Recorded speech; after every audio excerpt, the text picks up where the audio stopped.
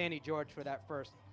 And then in Moto number 4, it was definitely good battle here. You had Elise Post, our national champion for the United States. You have Stephanie Hernandez, the current world champion, but it was the European champion, Elke Vanhoof, who went out and had a great lap to start her day. And you have this youngster, Anati from France, our junior world champion in the women's division in both the time trial and race, and she's in here racing these elite women. She was in there for that second place spot, edging out Elise Post, but no one was as fast as number 91, Elke Vanhoof, a European champion and champion of Moto number 1, first of her 3 runs here today. So now we have got things all up to speed, and we're going to